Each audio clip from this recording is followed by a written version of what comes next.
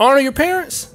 None of that. Hate them? That's what skeptics may claim the contradiction occurs when looking at Exodus chapter 20 verse 12 and Luke chapter 14 verse 26. It's obvious that Christ wants us to love others. Just look at verses like Matthew chapter 5 verse 22 and 1 John chapter 2 for verses 9 to 11. And even Old Testament passages like Leviticus chapter 19 verse 18 speak about it. So the question is, why would Jesus say that in Luke chapter 14 verse 26?